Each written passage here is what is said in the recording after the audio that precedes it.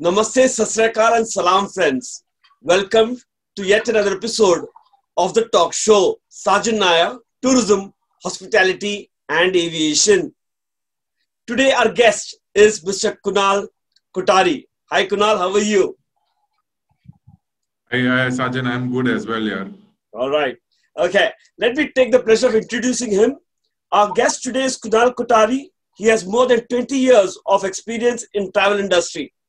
In these 20 years, he has worked in all major departments, including tour escorting, operation, and sales and marketing. He has also has an international experience working in the Gulf region. As a service provider, he has experience in providing services to B2B and B2C. His love and passion is always railway travel. As his dream came true when he got an opportunity to work with Rail Europe as regional sales manager, covering a lot of countries in Asia. Today, we discuss Eurail with Kunal Kothari. Hi Kunal, welcome again. Thank you. Kunal, first question has got two parts to it. One is, of course, what is Eurail for those who have not heard of it? And second thing is it something similar to our Indian long distance train? Is it the same? How would you put it in capsule? Well, I mean, given the success of DDLJ, it's very unlikely people have not heard of Eurail. But, well, there will be some who haven't seen it in the last 25 years that it is running. And again, post-COVID, it is again running. So I'm planning to make a visit sometime soon. But when you see the comparison between long-distance trains, Eurail is basically covering not just one country, it's covering almost the whole continent of Europe. That's how the name Eurail, it's European rail. But Eurail is formed by, the big railway networks of the respective countries as a marketing arm to promote the fact that, people coming to Europe could travel by train. And it's 61 years now since that company was, brought to life. And from having just one pass to cover, multitude of countries, now they have so many variants. Like when I began, there were just two Eurail passes. There was a Eurail pass covering 17, 18 countries. And then there was something called a Eurail pass, which was basically for the really popular Western European countries. The big five, France, the Benelux countries, Germany, Switzerland, Italy, and Spain. Then you could add on an Austria, Hungary, or Portugal and stuff like that. But that was it. Two simple products and end of the story. Today, they have so many different combinations. I mean, 2 years ago, they also had two country combinations, which they have stopped starting last year. So they only have single country passes, and now they have the whole all Europe passes. Now, with an all Europe pass, you could start somewhere in Ireland and end up in Turkey using the trains. You can imagine how big that distance is. And, of course, it would take you about a week to get from point A to point B in this case. But yes, it's practically possible. Of course, no direct trains on such a long distance. But there are quite a few which are really long distance trains. Just for my understanding, that means these trains are specifically only for tourists, or anybody who wants to travel across Europe like our long distance train? Is it or is it multiple usage? Well, actually, to be honest, just like in India, who are the main occupants of the trains? Indians. Similarly, more than 97% occupancy is the themselves. When people are doing a long distance train, it's for tourism purpose. I mean, nobody's doing a business trip going from, let's say, Rome to Paris on an overnight journey. It's not going to be for business. It is always going to be for a holiday. Like a 16-hour, 18-hour journey. Nobody's taking for business. People generally then take take a flight which is much shorter than an overnight journey, right? So yeah, I mean, you can say they are tourists, whether European tourists or international tourists, but mostly long distance trains, they would be for tourists, ideally. So we progress to the next question is, one is how many countries does it cover today? And second part is how do they operate? So many countries, how is the company operating? How is this management? How does it work as such? So many countries, so many people. Yeah, well, complicated to be honest. Like in India, we have the Northern Railways, the Northeast Railways, the Central Yes, Railways, Western Railways. yes. Similarly, in Europe, it covers about India is about 70,000 kilometers of railway network, Okay, right? okay. Is about 250,000 kilometers of railway network. So nearly four times, and it's only improving. Western countries, Western European countries have a very good network already, but then it's the Eastern European ones who, obviously for financial reasons, haven't invested too much into it, but now they are. So it's only going to get up to like at some stage will be about 270, 280,000 in the coming years, and why you could for the each national company, the national railway of, let's say, a France and a Germany, with the fact that they have open borders, it makes it easier for them. And when they are running a train between two countries, it's a mutual agreement. So the French railways run one train, and simultaneously German railways are running an alternate. So it's always a give and take relationship, especially when you see the French and the Germans. They've had a very fantastic relationship in the past with the wars. But that's how they manage the relationship between the railway companies. And obviously, the Western European countries have a much higher number of tourists coming globally, and as compared to the Eastern Europe. So they obviously have a slightly more bigger say in the way Eurail works. But yeah, I think it's the coordination between all the railway companies that are involved. And all of them are mostly national carriers, except in countries like UK, which is a private, about 18 different private operators running the show in UK as of now, which the current government is trying to change and bring everything under the national carriers. And in Switzerland as well, there are a lot of private operators. Actually, everything is mainly run by private operators, but there is a major player called SBB, which is the biggest player in Switzerland as far as rail line is concerned. But otherwise, it's mainly everything is nationalized. It sounds interesting and very complicated also, yes. Very complicated. Sometimes when new announcements are made, there was, I mean, about 12, 13 years ago, between London and Paris, as you know, there's the Eurostar using the famous Eurotunnel that I remember watching on The World This Week back then when we were kids, when they were digging from both sides, and at some stage they were not sure. France. Yeah. Yeah.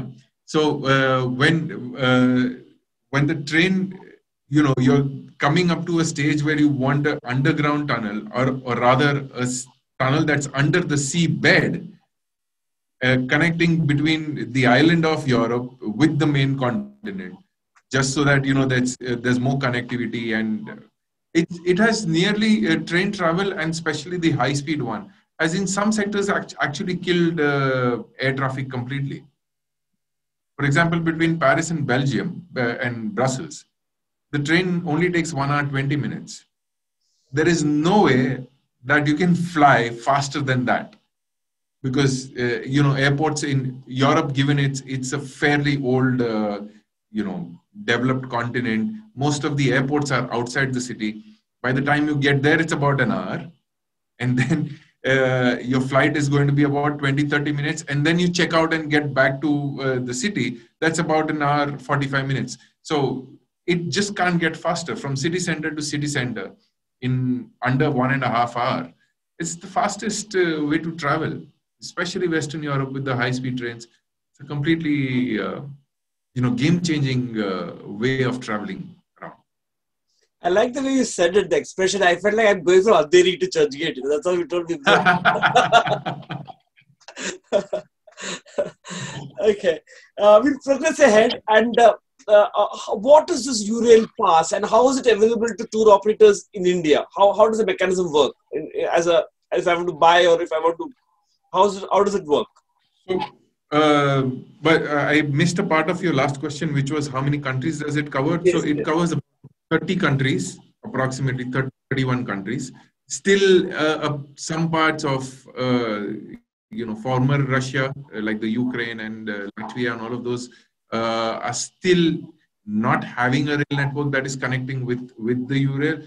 But I also guess they have their, they have more important fish to fry than focus on getting tourists by train. But so in all, sorry, come again with your question. I think, what is Eurail pass and Yes. How is it available to tour operators in India? How is it available? Right. So Eurail has a selling arm called Eurail.com, but that's mainly B2B. When you are talking B2C, sorry, but when you're talking B2B, they have something what the trade industry calls GSAs, General Sales Agents. Players like distributors like Rail Europe or ACP, Rail Tour, and now I think Booking.com was supposed to be signed up very soon, but I'm not sure on that. And Trainline and companies like that, they are signing up and they will be the distributors. I think with Trainline, I think, or a Booking.com is still far more B2C. When it comes to B2B, there's Rail Europe. There used to be this company which shut down earlier this year called Student Travel Association, okay. STA.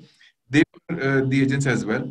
And then, of course, ACP, I mentioned, Rail Tour, and DB, that's German Railways, and Trenitalia, which is the Italian Railways, both have small distribution arm, overseas distribution arm, which are also GSS for the Eurail products. So they sell their trains and Eurail passes as well.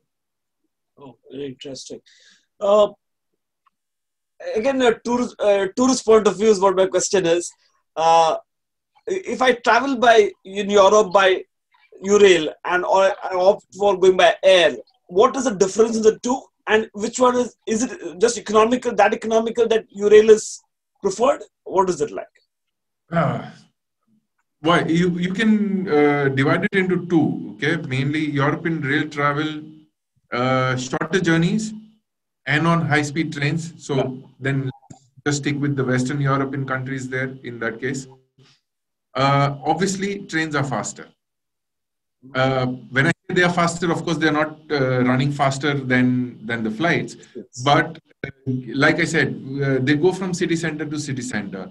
You don't have to travel that 40, 50 minutes to the airport. You don't have to queue up for your check-in, security, all of that jazz. And then on arrival as well into the final destination, you are about half an hour, 45 minutes at least out of the city. So all that put together, anything that is a 4.5 hour journey is faster by train than by plane.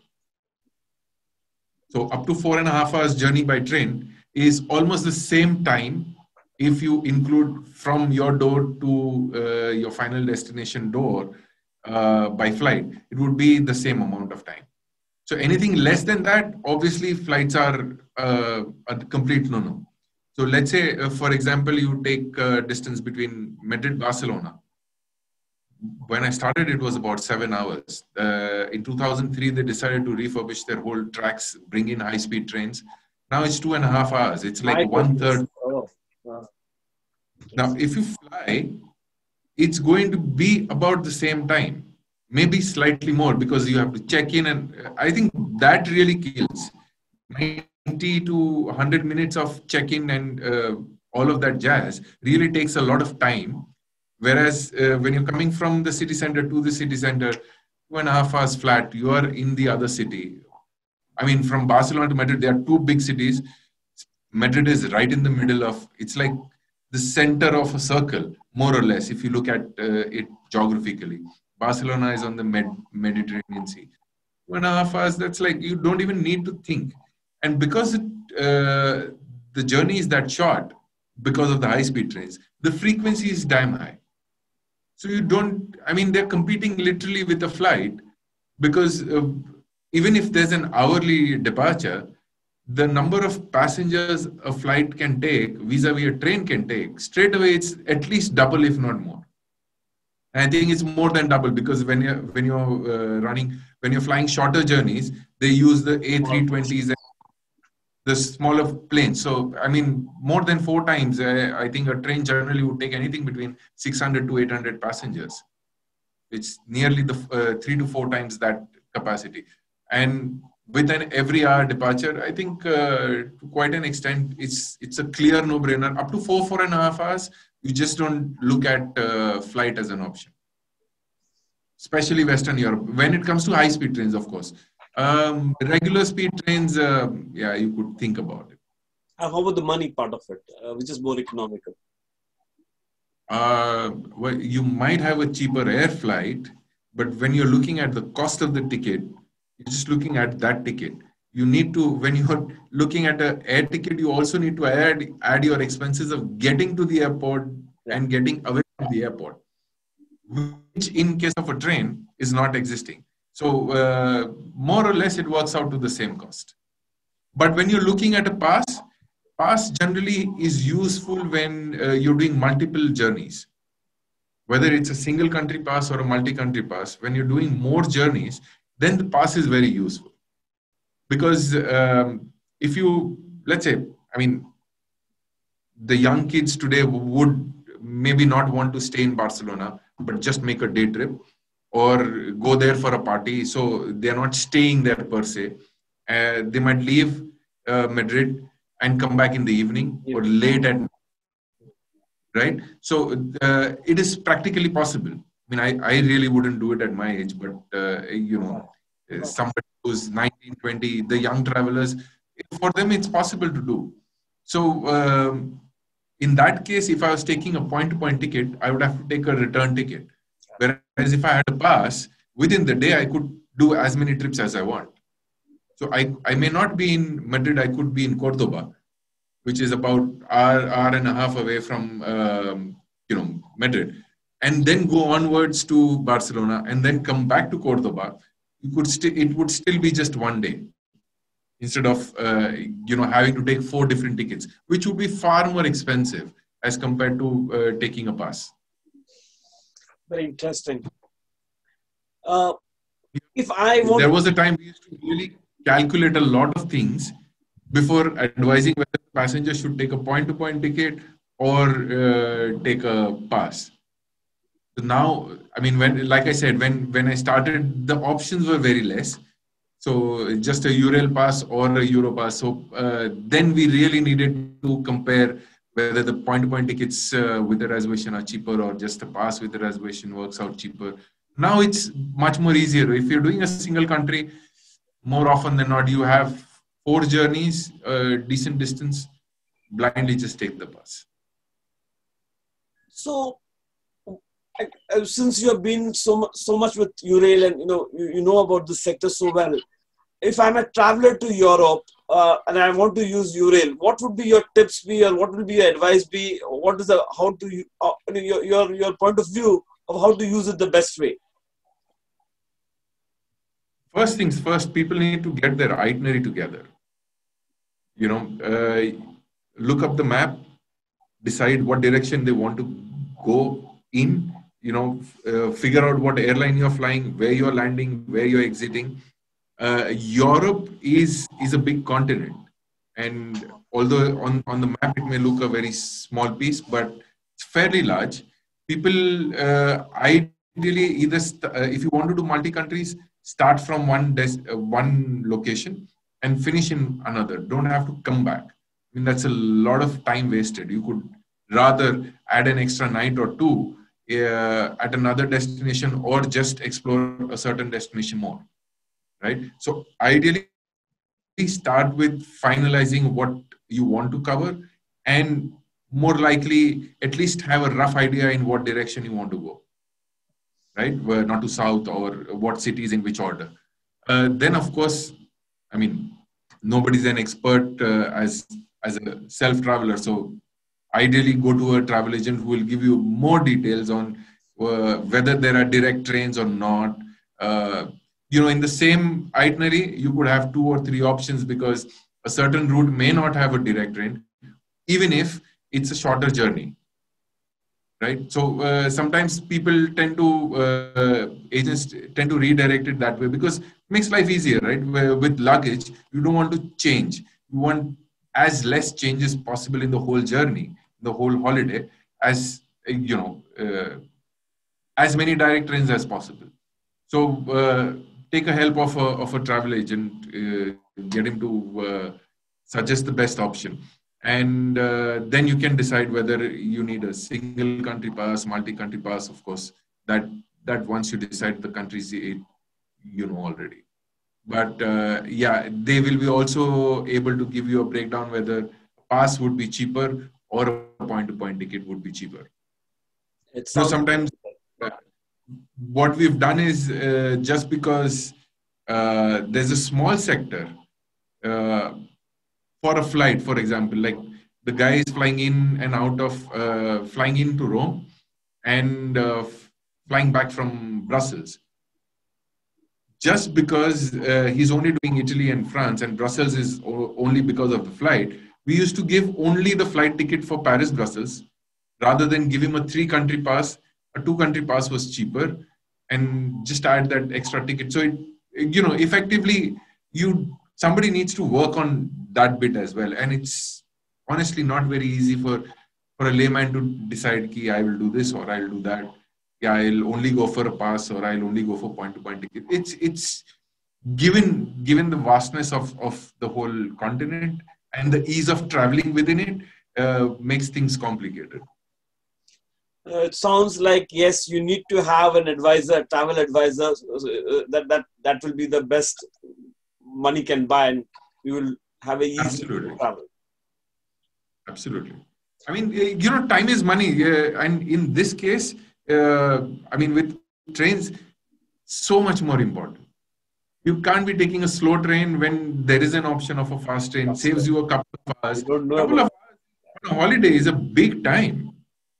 And it's not that you don't see the scenery on a 300-kilometer-hour train. You will still see the scenery, and you will still see it as well as on a 100-kilometer train. So it's no point wasting that time sitting on a train. So all those kind of smaller things, only a travel agent can give you the options. Always better to do that.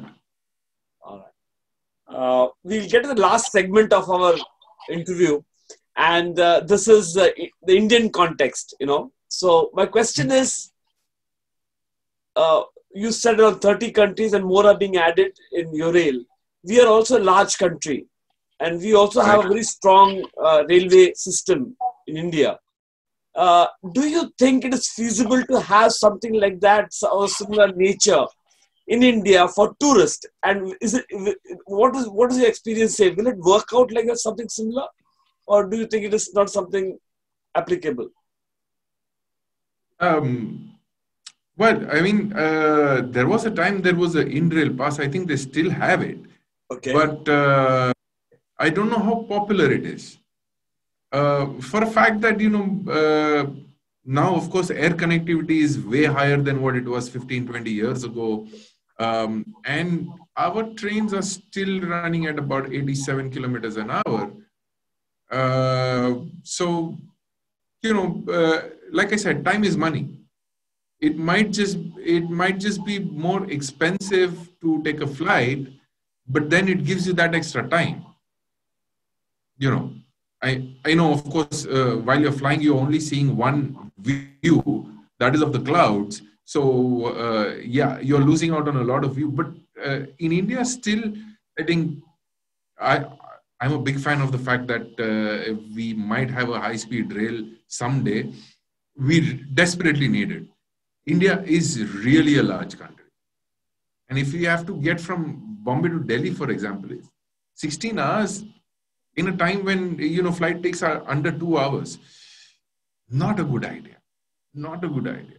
I think desperately need a high-speed line connecting the major cities, between Bombay, Delhi, Calcutta, Chennai, Hyderabad, Bangalore, and Bombay, and Yes, then some yes.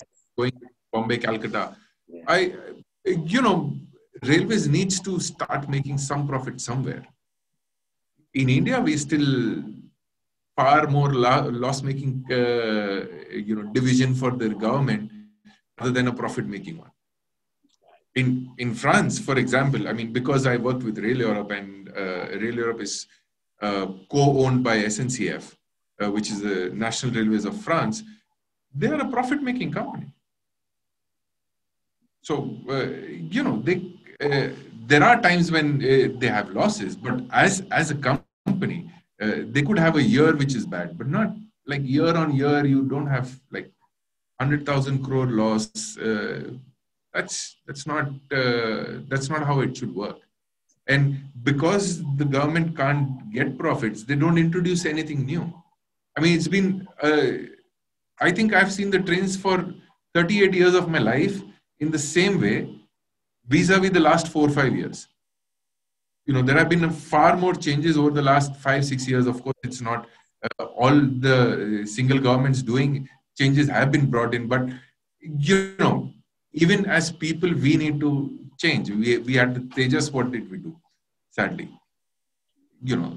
So when the governments bring in change with the high-speed line, I think the Eurail pass could make a comeback whenever that happens. Because right now it's not making too much sense to for a foreigner to take a train, other than experiencing it for the experience sake. Of course, the richer ones go on a palace on wheels and the Deccan Odyssey and the Golden Jacket and the likes. But for a mid-level tourist who can afford a domestic flight is not going to take the train as of now. I mean, 15, 20 years ago, it was still a lot more popular. We've done trips on trains and bumped into foreigners enjoying the trip. But now it's more experiential rather than the need for it. Whereas when we are in Europe, you don't really want to fly, you might as well take the train. So, Different approach, yeah. Will change. Yeah. Very interesting, Kunal. Just matter of discussion, I'm putting this question up. I got the answer already, but since I put up this question myself, do you think making rails in private in India can speed up things in the because if so many countries can work together in Eurail, why can't within India we better? We are not better in the last 30 years. So why can't we do that as such? What's your opinion? I think we can.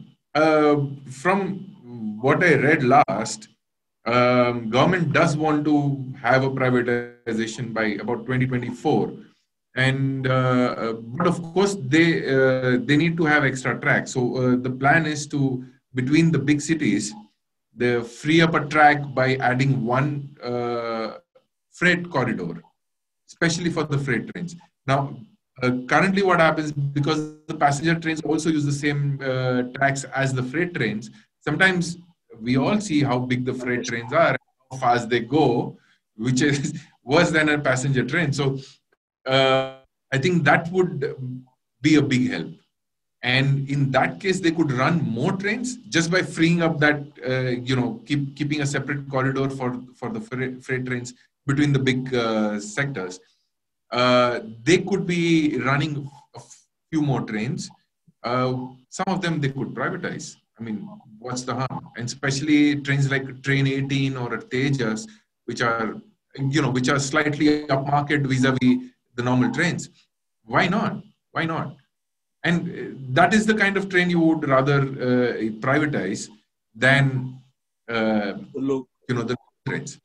You don't want to have like the passenger trains on privatized, because it's not going to make sense for not for the passengers, not for the owner or the operator, or for the Indian Railways. Similarly, let me give you an example here with Italy. Italy has, of course, Trenitalia, which runs its own trains, but with a decree that came out by EU in about 2007, private players could also be operating trains within Italy. So one company which was formed together by owners of some of the big brands like Ferrari and Todd's Leather and some of those, in partnership with the French Railways, came up with a company called NTV, and they run on the high-speed lines only, very restricted. They run between Naples and Milan en route. They cover, of course, Rome, Florence and stuff. They go to Genoa, they go to Venice, and that's the only route they run. They run about 50 trains a day, 50, 60 trains in a day. A day? And okay. A day, in all the routes put together, about 50, 60 trains a day that they run. And, it's a profit-making thing for them. Initially, of course, it wasn't. It took them about 5, 6 years to get there. But, it's always good. What happened with NTV coming, because NTV was a new company, they had the latest rolling stock, of the high-speed train. So Trenitalia had to buck up, and they improved their service levels on those routes. They improved the trains. They got in a new rolling stock eventually. So competition is always good on the same route, and especially if they are high profit ones or high passenger line ones. So high traffic ones, sorry. So it will always be good. And especially, for us, we are, when we are privatizing, I think we have to look at having upmarket products which should be privatized. And the passenger trains are passenger trains. Service. And what happens is only the trains are operated and, managed by a certain private, right? The tracks are still owned by the government. So for that as well, the government earns a revenue, right? For the train that is operating on that certain route. So I think it's beneficial from multiple angles. For the government, they have additional revenue. For us, as a passenger, we have more options. It's, I know a lot of people who complain, I don't travel by Indian Railways because they are shit. Okay? They could be bad. But then, if there is an option, people might at least give it a try. And if it is good, it is good. You stick with the private operators and not, the national railways. It's been tried in the past, if I'm not wrong. They did try privatizing Shatabdi, but it was only the management. The operations and everything was still taken care of by Indian Railways, but the management of the food and the service on board and all of that was privatized. Now, of course, that is managed everything by IRCTC, which is a subsidiary of Indian Railways. But yeah, I think it's a good option. I don't think 100% privatization happens in India. That's never going to happen with the railways. It's a very sensitive subject politically. But otherwise, I think given the kind of difference of incomes people have, and the kind of people majorly taking trains all the time for that travel, it may not be fair also on the people to privatize everything. But yeah, on the high traffic routes, why not? 1 or 2 trains, between Bombay and Ahmedabad, there are 8 trains in a day, each way. They could privatize one. Start with one, then you see the results. If it's better, get into 2. There are like 3 night trains and there are 5 day trains.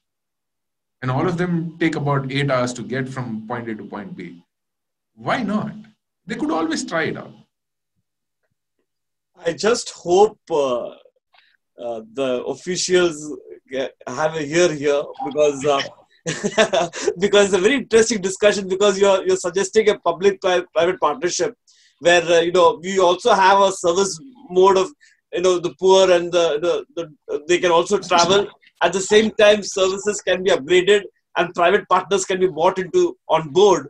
A very good suggestion. Absolutely. I just hope it reaches them as such what we're talking today. Kunal, last. But let's see how it works out. I mean, it's only I recently read the article where they said they were going to privatize, but in what way they haven't really clarified. They want to go private, have a PPP, but let's see. Let's see. We'll have to wait until further details unfold. The last question for today, Kunal, and this is a more youngsters' point of view who have finished their course or in their last semester or doing their studying and they want to join the industry. So you have been through the same grind as such. So the question is very relevant. Is that if I've finished my course, I've been in the industry for 1 or 2 years, how important is it for me to travel by Eurail, actually experience it, to sell it in India, in Mumbai city? What is your point of view and how do you look at it? Yeah, well, these days, of course, I mean, everybody seems to think if I've seen it, I can sell it. From my personal experience, the first time I started selling trains in 99, Jan 99, okay? And the first time I actually saw a European train was in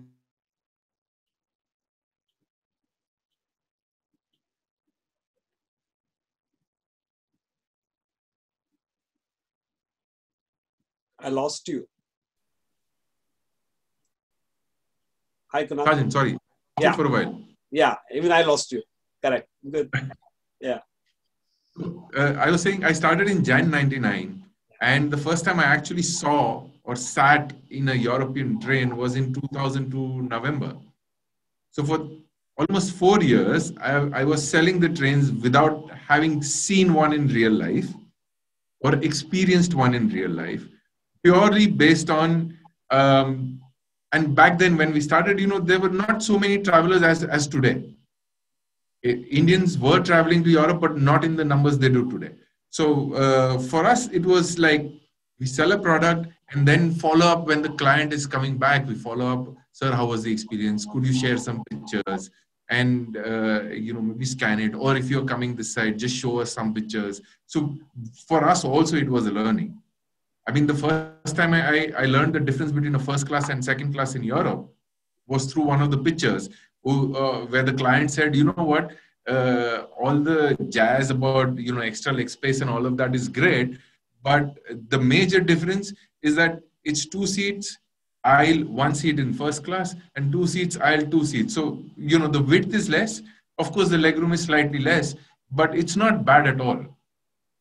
So our first basic difference was through a client who had traveled.